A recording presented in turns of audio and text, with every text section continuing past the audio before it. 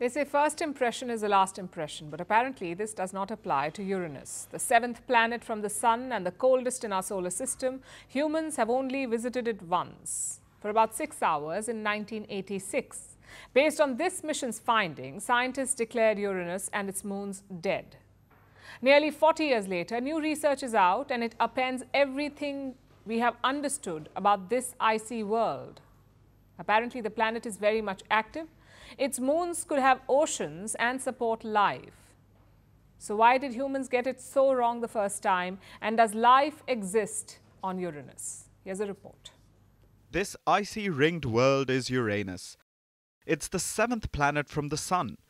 It's also the third largest, the coldest, and arguably the weirdest planet in our solar system.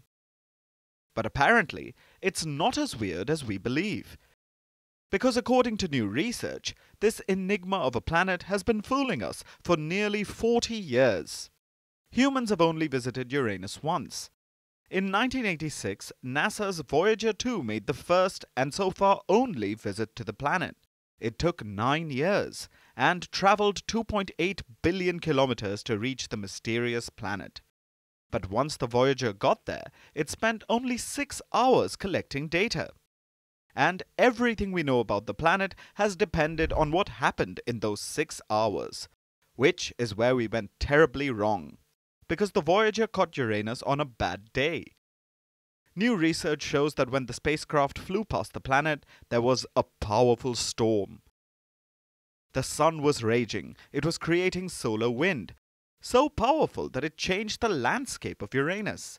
When Voyager 2 took a close-up of Uranus, it sent back pictures of the planet and its 5 major moons. And the scientists thought its findings were strange. The spacecraft indicated that the planet and its moons were inactive, which is unlike others in the solar system. The Voyager also showed that its magnetic field was distorted. A planet's magnetic field is crucial. It traps any gases and other materials coming off the planet and its moons. The material could be from oceans or other geological components. And by studying the magnetic field, we can know a lot about the planet. Voyager 2 found that Uranus's magnetic field was quashed, and there were no signs of geological activity, which meant that the planet and its moons were inactive. This came as a huge surprise, because it made Uranus one of its kind in our solar system. But this finding was wrong, and the solar storm was to blame. Its winds blew material away from Uranus and temporarily distorted the magnetic field, meaning Uranus and its 5 largest moons aren't as strange as we thought. They are most likely not dead. They are not sterile worlds. In fact, they may have oceans. They could be capable of supporting life. So, trust issues aside, this throws up a lot of questions, and NASA wants to answer them. It has been nearly 40 years since their last visit to Uranus. And now, NASA plans to launch a new mission, the Uranus Orbiter and Probe.